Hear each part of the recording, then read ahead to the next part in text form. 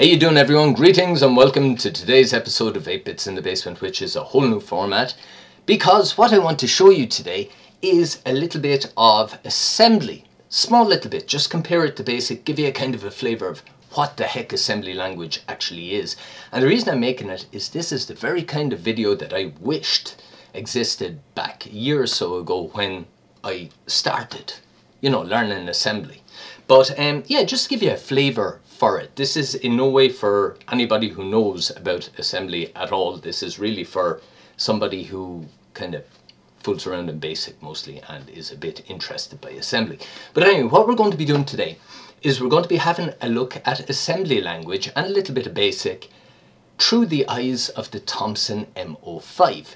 So what I'm going to be using is the DCMOTO emulator, which emulates the entire suite of Thomson MO and TO computers that were available here in France back in the 80s. And this emulator has been written by a guy called Daniel Colomb, and he's a huge figure here in France in the Thomson retro computer community. But he makes all kinds of hardware, and he's also after writing this emulator, so it's a fantastic little thing. But the reason that I've picked the Thomson MO to show this is that there's no real setup needed apart from just the assembly code that you want to type in. So when I show you the programs, it's really only exactly what's needed in order to get it to do a thing without any initial setup of clearing memory or setting up screen modes or any of that kind of thing. So it makes it easier to see what the heck is going on. So anyway, what I thought I'd start by doing is just by saying assembly language lets you speak directly to the processor and tell it exactly what you want it to do. You see, a computer is made up of three main sections, more or less, when you're dealing with assembly. Now, I'm sure there's people say, no, it's not, Peter, you're wrong. But anyway, just to keep it simple, you've got the processor, you've got the memory, and then you've got all the other peripheral devices. And the way it works is the memory inside in the computer is mapped out into various different zones. You've got a portion of the memory, which is your screen RAM or your screen memory. What you will see on screen is contained in that memory. And then you've got a portion of memory that's your RAM. It's like where you can store your programs and pretty much where information is stored that the computer will use to run programs and whatnot. So that's another portion. And then you've got kind of a portion that's mapped out to hardware devices. So the likes of graphics chips and interface chips, that let you control keyboard and joystick and all that. And if you write to any of these memory locations, you're actually controlling those chips. And when you're using assembly language, you're telling the processor to take a value and put it somewhere in memory. So that is pretty much what assembly language is doing for you. Now we can, using poke commands, pretty much show you what I'm talking about here through BASIC in a kind of a simple way. A poke command will let you write a value to a memory location. And what we're going to do is, knowing that the Thomson MO5's memory map starts with the screen memory, so what we've got is location 0 is the top left-hand side of the screen you see here in front of me, and location 7999 is the bottom right-hand side. We can poke anything between 0 and 7999 with a value and see what happens on screen. We can see it happening more or less in real time. So what I'll do is I will poke memory location 2500 with the value 255. That's the maximum 8-bit value that we can put into a byte. And when I press enter, you see a little line appear on screen. What we're after doing is we're after turning on all the pixels inside in that byte. And we've got a little line on screen. So you see, by poking a memory address, we can make stuff happen. Now it's handy to show in this demonstration by poking screen RAM, because that way you'll see stuff happen on screen. But if you poked other memory addresses like linked to keyboard or joystick or whatever, you could make other things happen as well. So this is pretty much what you're doing in machine language, but it's happening very, very fast, and it is how a computer works, more or less that. So what we'll do is, just to show you, I will poke memory location 7999 with the same value, 255. and you see the bottom right hand side there is after lighting up. So that is the bottommost pixel that you can control on screen. If I did the same thing to poke memory location 0 with the same value, 255, we'll get a line appearing just above the 3 on the 3.5 inch disc there. You see? So there we are. So we have screen location 0 down to screen location 7999. And that is how we can more or less control the screen. That's how sprites and things are drawn on screen as well. But this is basically what you are doing when you're using assembly language. You're sending values to memory locations to make various things happen, be it on screen, be it in memory so that a game is running in a certain way or whatever, or on a hardware device that is mapped to a portion of memory. That's pretty much it. So if I want to turn off one of those little lines that I just drew up, we'll say the very first one, if I poke memory location 2500 with the value 0, it'll turn off all the pixels on that center line there. And there we go, it's disappeared. So that is more or less how a computer works, more or less. So what I'm going to do next is I'm going to show you a little basic program that I've written, and what it should do is fill the entire screen blue. That's more or less it. So we'll have a look at that. Okay, so here we have a little simple basic program. There's nothing complicated about this at all, and we're using more or less the poke command, and we're using a couple of variables, and what it's going to do, this program, is fill the entire screen with, it's going to turn on all the pixels on the screen, starting at the top left hand side, working right the way down to the bottom right hand side. So what we have here is we have 10, A equals 255. So that is the value that we're going to be filling all the bytes with. 20, X equals 0. That's the first byte that we're going to be starting at. 0 is at the top left hand side of the screen. And line 30 is the poke command that I was running before. So we're poking whatever value is in X, comma, whatever value is in A. That's pretty much it. So it'll start by poking 0 with the value 255. And then what it does in the very next part of that line is it increments the value of X. So we go from 0 to 1 because X equals X plus 1.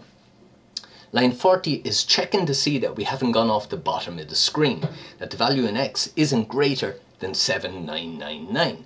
So what we have there is if X is greater than 7999, go to 60.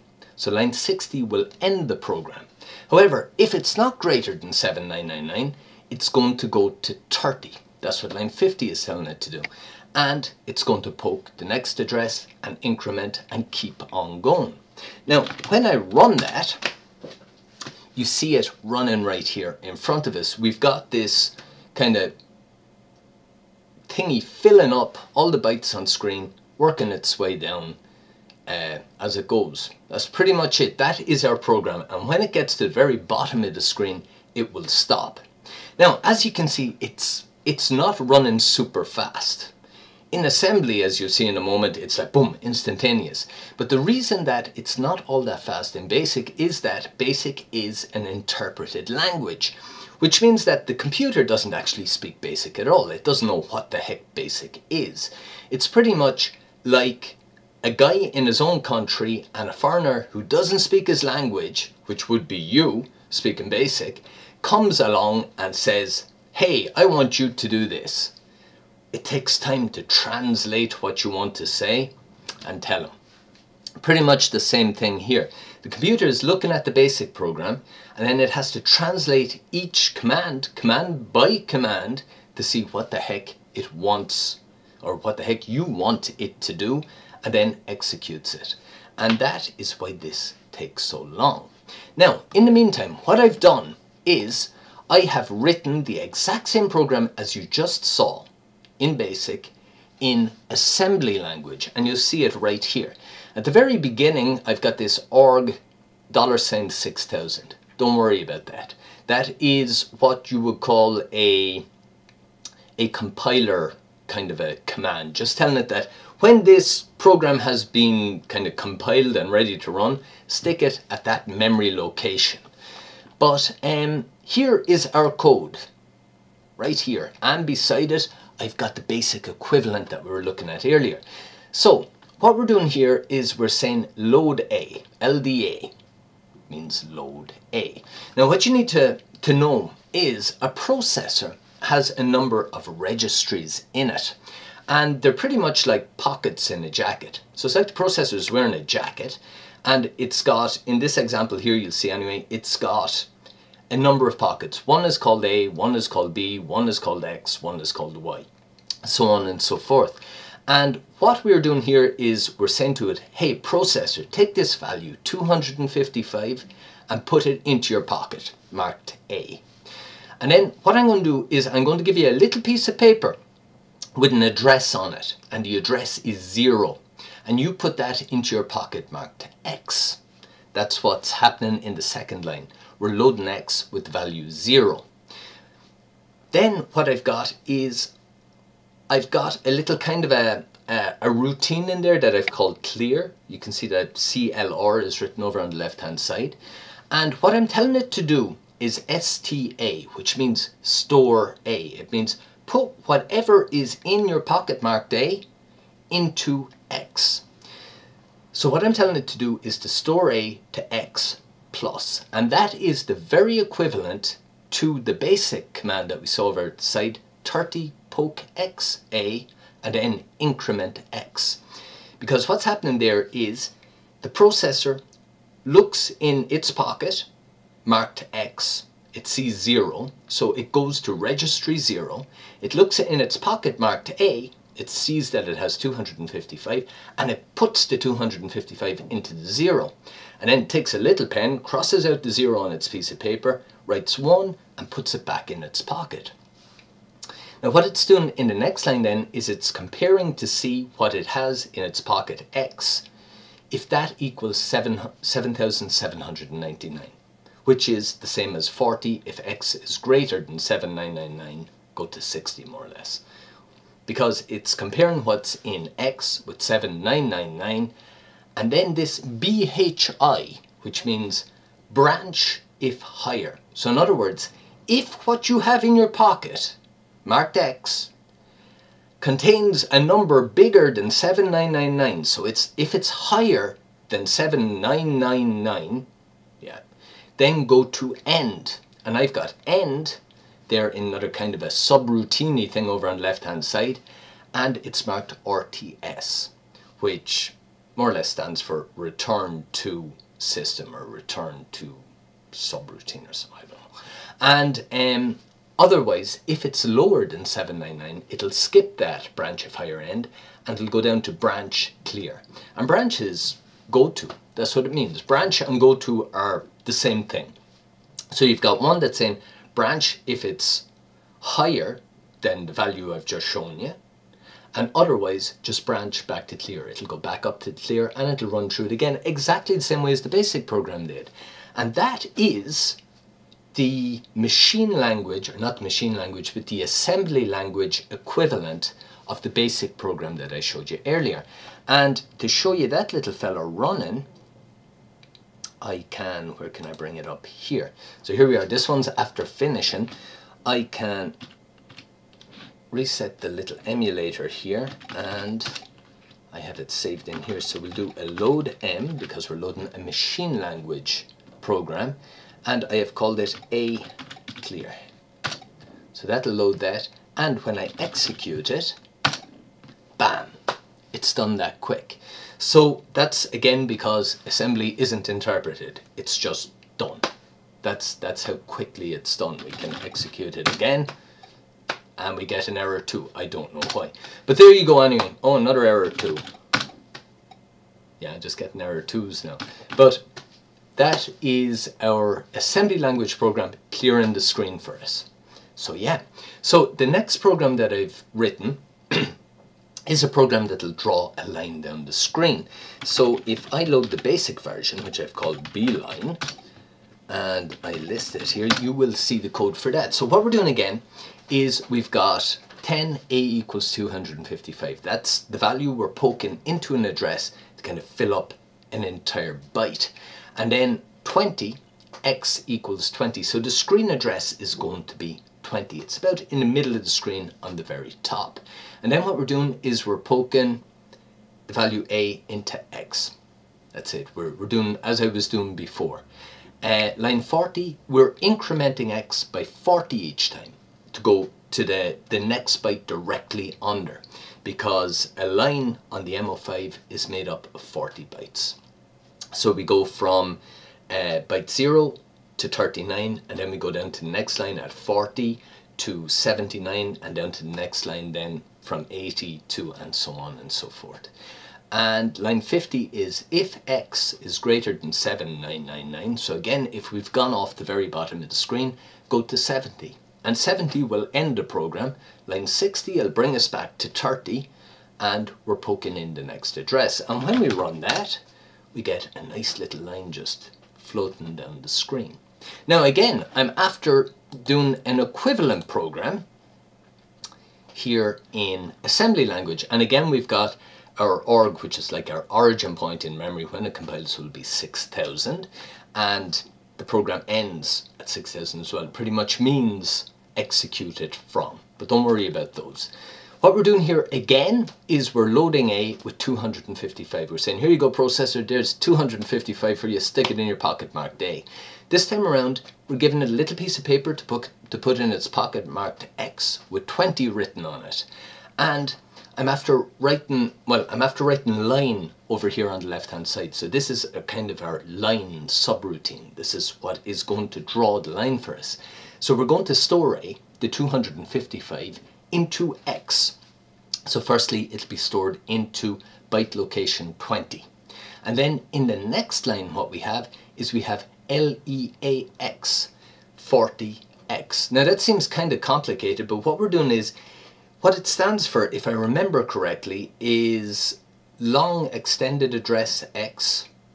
I think it's long, I'm not sure. Anyway, it's something long extended address X 40, X. So what it's doing is it's adding 40 to X, which is pretty much exactly the same thing as what we were doing in our basic code, where we were doing X equals X plus 40. So we start at 20, and when it adds 40 to it, we're going down to 60, and then it'll add 40 to it next time around, and it'll go down to 100, yeah, and so on and so forth. So what we're doing then is we're comparing X to 7999 to see that it hasn't gone off the bottom of the screen again. If it has, if it's higher than 7999, it will branch to the end, and otherwise, if it's lower, it'll branch back to line and do it all over again. So we get pretty much exactly the same thing as we were doing before, only laid out a little bit differently in order to kind of write our bytes in different places. And when we run that little fella, I will just reset there, and I will load M, and I think I've called it A line. There we go. When I execute that, bam, our line is up immediately. So as you can see, assembly language is not very much like basic, but you can kind of, on some levels, understand it a little bit better through basic. And when you start getting a little grip on it, you'll find that your knowledge of assembly language through using it, which really is the only way of learning this stuff. It's great to sit down and watch videos on it. That's the way I started. I sat down and I watched like 10 hours worth of videos on assembly language, what it was, how it worked, different commands and whatnot. And you need that little bit of knowledge, but the way you are going to learn assembly language is to actually sit down in front of a computer with a compiler and use it. So the compiler I use, or the one I've used anyway for my 6809 assembly language, like I've been showing you here, is LWASM.